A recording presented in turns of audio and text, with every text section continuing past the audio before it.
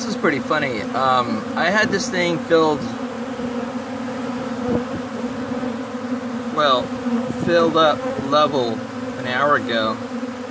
These guys are going crazy for this pollen.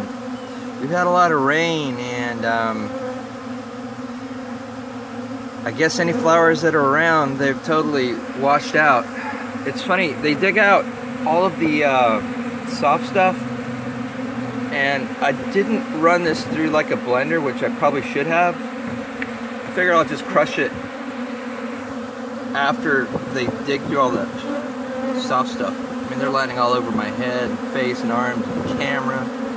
But yeah, I guess I really need this pollen right now. But this is really kind of cool. I don't think the camera can truly capture just the coolness of it all. Maybe a National Geographic camera, but not a dinky little phone camera. Even though this phone isn't exactly so dinky, but it's still cool. And hold that thought.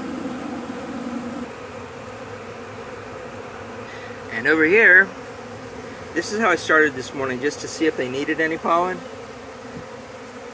And they did. This was filled. And now they're left with only this, like the hard, sometimes this pollen substitute, fake pollen patty stuff, it turns clumpy.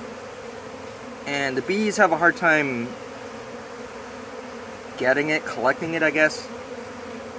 And so if you kind of crush it, make it into powder again, they'll collect it easy. You can see them fight, sort of fighting with the little granules.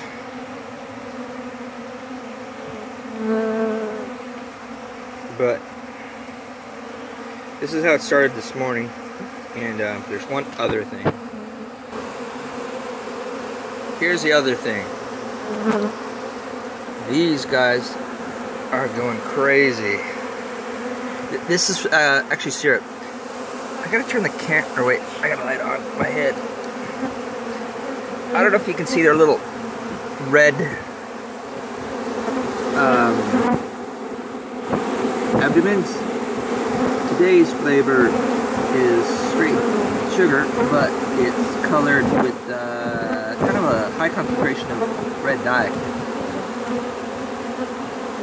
It's kind of funny, you see their little red bellies? Man, they are just going. And they've drank, I guess, about 2 gallons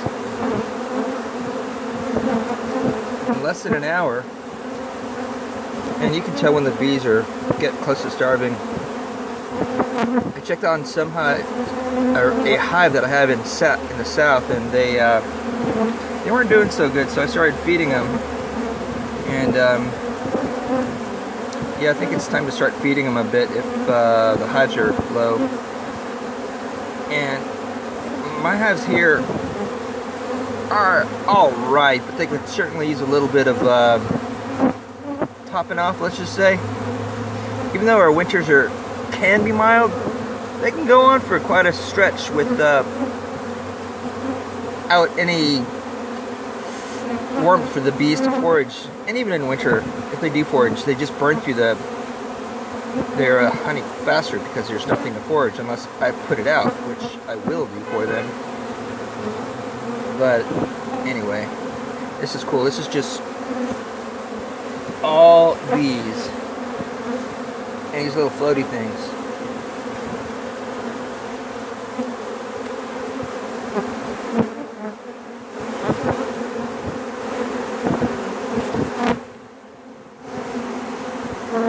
It's actually rather loud, and it's just from bees flying. Anyway, that's that for today.